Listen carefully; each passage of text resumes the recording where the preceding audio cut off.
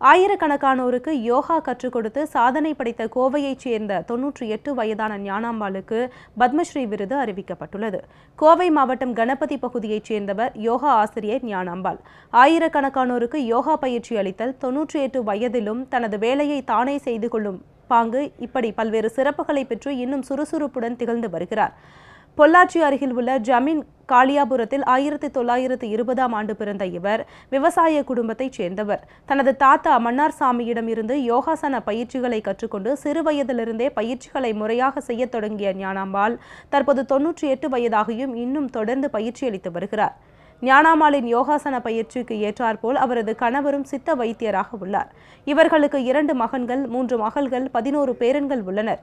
ஞானாம்பாளிடம் பயிற்சி பெற்ற 1000க்கும் மேற்பட்டோர் தற்போது உலகம் முழுவதிலும் உள்ள யோகா பயிற்சி மையங்களில் ஆசிரியர்களாக பணியாற்றி வருகின்றனர். ஞானாம்பாளிடம் பயிற்சி பெற்ற மாணவர்களில் பலர் சீனா, Australia, England, Singapore, Malaysia, Thailand என பல்வேறு நாடுகளில் நடைபெற்ற யோகா போட்டிகளில் பங்கேற்று வெற்றி பெற்றுள்ளனர். இத்தகைய சிறப்புகளை பெற்ற மூதாட்டி ஞானாம்பாளுக்கு பத்மஸ்ரீ விருது அறிவிக்கப்பட்டுள்ளது. இவர் கடந்த ஆண்டு குடியரசுத் தலைவரிடம் பெண் சக்தி விருதை பெற்றுள்ளார் என்பது மேலும் சிறப்பிற்குரியது.